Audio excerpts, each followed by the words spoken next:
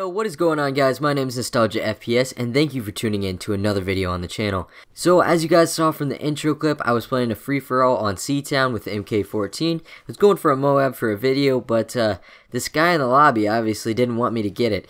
He was somebody that I saw had a 4KD before the game started, and I thought that was kind of impressive, but it's pretty clear why he has a 4KD if he's kicking everybody that's going to Moab him. Anyway, even though I didn't get that Moab, I did get a Moab in the gameplay you're seeing in the background. It's actually a double fail. One thing I want to talk to you guys about is kind of like standards here on my channel.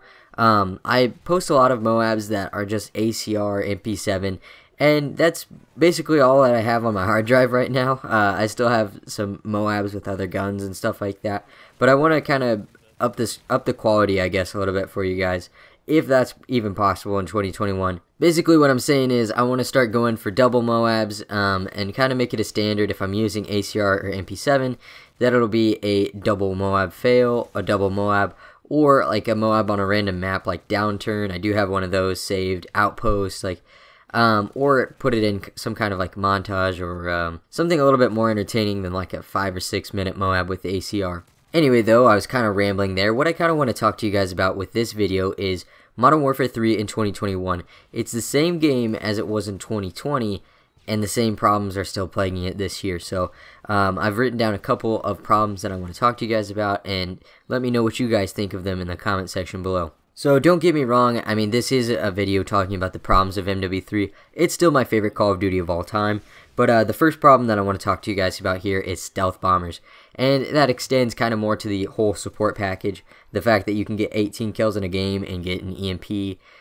Those kills don't have to be consecutive.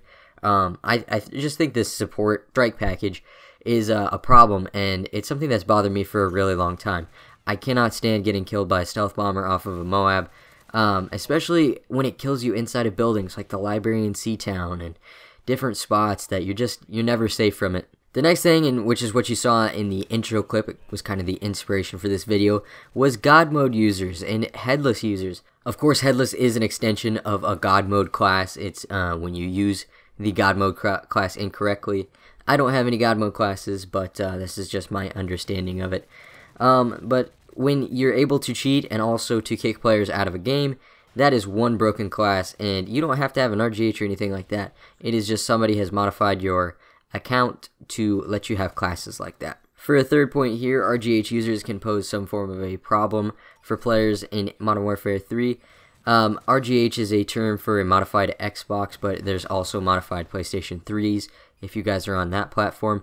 But basically, the fact that they can pull your IP and boot you offline, and they can derank you, all that kind of stuff that comes from a mod menu.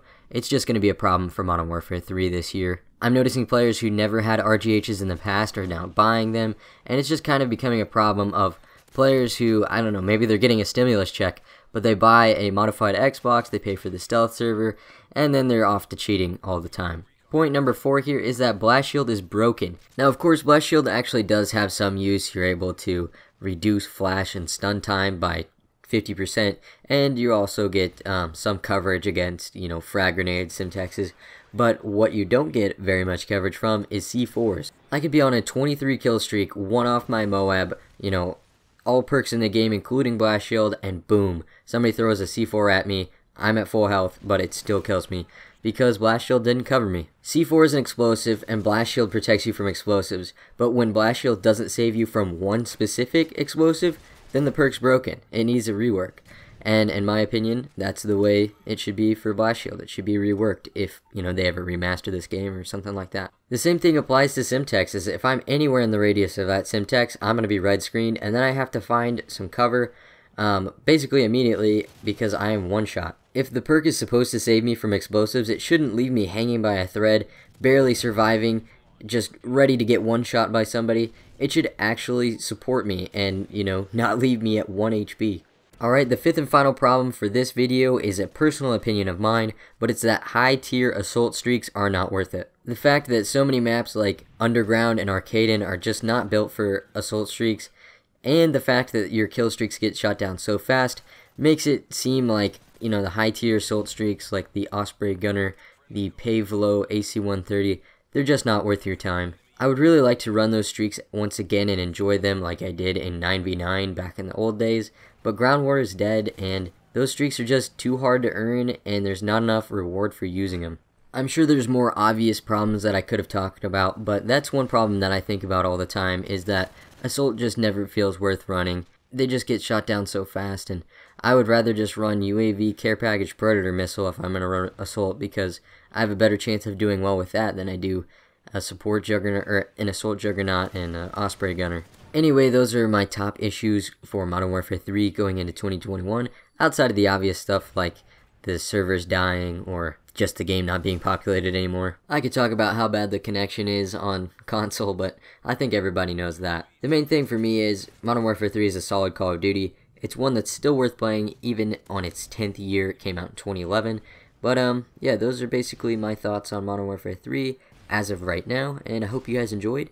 If you did, please consider liking or subscribing, and I will see you all in the next one. Peace.